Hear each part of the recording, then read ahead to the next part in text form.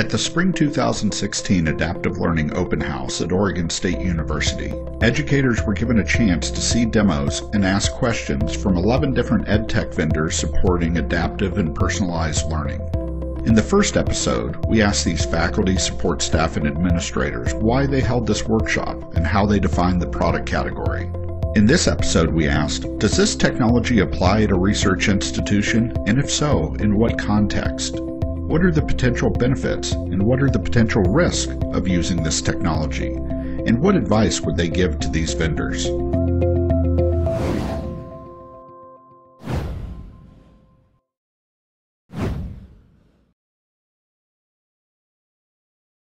There seems to be a huge variety among these different providers in terms of what they are promising to provide or what their tool may provide. I would love to pick and choose some various elements from the different providers and to create our own platform, if you will. The main reason for using it is to achieve kind of consistent kind of space testing, where you can have the students to sort of constantly be testing their knowledge about the material. That's hard to do in class because you waste a lot of time handing out tests and the instructor has to grade them. So it's nice to be able to have a more mechanical version of that online.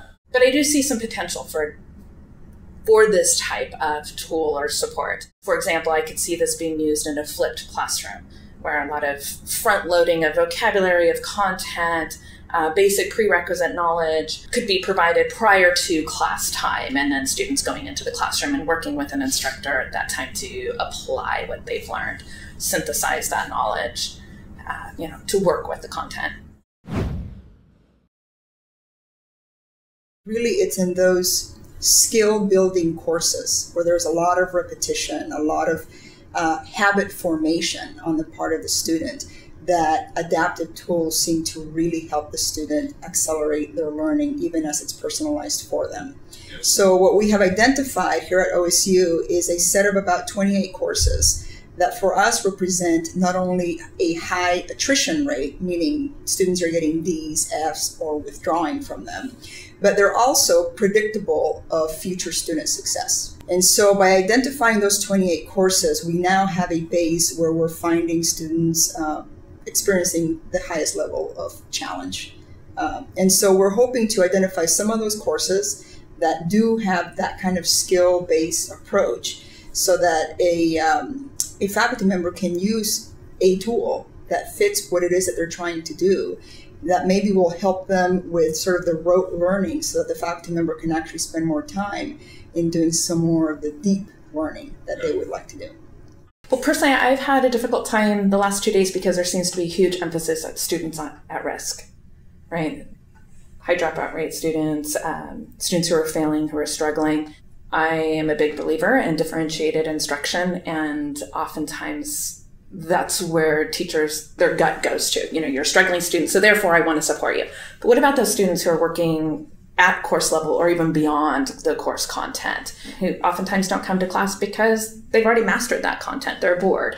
What we have to always, I think, watch for is whether or not this becomes, a more of a technology approach, or whether it's, one of those throw technology at it and we'll fix it.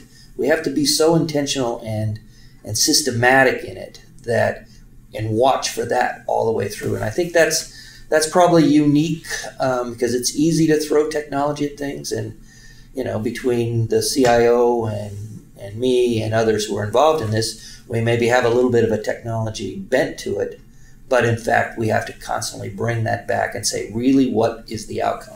And learner success is goal one. I think it will vary by discipline and level and services that help them enhance their course. Sure. I think there's a lot of courses that we offer that are distinctive.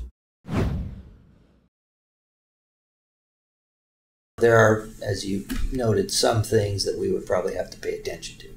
Unintended consequences, certainly high in that. That's why we're kind of taking an intentional and iterative process to it.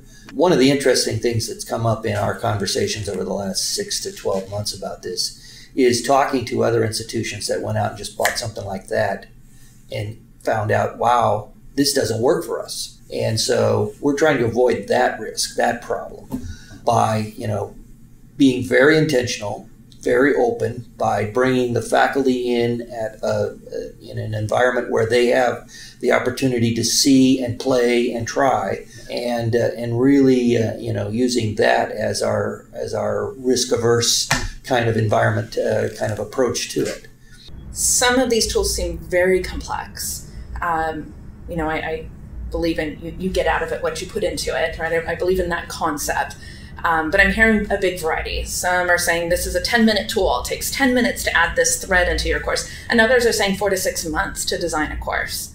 Successful implementation of these kinds of resources require cultural readiness. In order to bring any tool into an environment with such a long history of doing things a certain way, when the tool requires that you think differently about what you're doing, in this case teaching and learning, and how that's occurring, there has to be, first of all, a readiness by the community to want to even consider an alternative way of doing something. Yeah, the biggest problem, honestly, is companies that overpromise and make all sorts of claims of efficacy for which they have absolutely no evidence. Or they have evidence, but because they haven't really designed the study right, it can't tell them what they're claiming it tells them. It's a real problem out there. So I think that one of the challenges is a natural fear on behalf of faculty and the people that have been very comfortable doing what they're doing, to feel like, wow, this is different from the way I was trained in graduate school. I can tell you personally, it's different from the way I was trained in graduate school. We didn't use these tools. First of all, there's nothing really new about this. There've been adaptive learning stuff around for 100 years. And we've been studying it intensely since at least the 50s. And there's been, waves of this that come along every, 10, 20 years. It's not going to solve all your problems. I mean, frankly, if this is all we're doing, we're screwing up. But there's a role for it.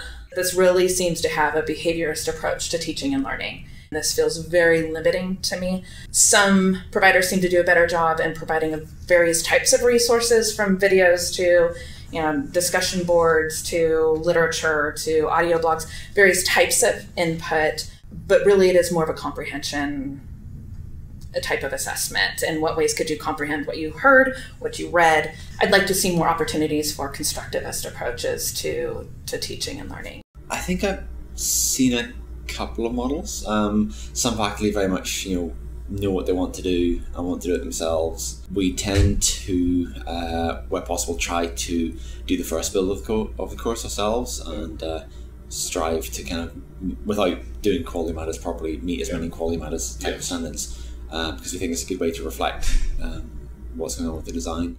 Personally, the biggest risk of barrier might be that it's oversold. I like to think of them as providers of not just tools, but services. And more than that, I want to think of them as partners. And I think that that's the biggest message that I can send. I would like for them just to start listening to what the other providers are providing and to think about how they might expand their tools to encompass some of these other ideas. Because like I said, each provider seems to have its own twist or flavor or emphasis, but there's a lot of really great ideas that I think could make a more comprehensive tool or package. And so we're really looking for a partnership. We're not looking for someone who's going to come in with a shiny tool and say, here you go, here's the business transaction, good luck with it. We're looking for someone who's really going to partner with us on faculty training, on how does this interact with the systems that we have in place? How do we integrate this with the technology? How do we pull the data that we're going to need to make sure that it's usable?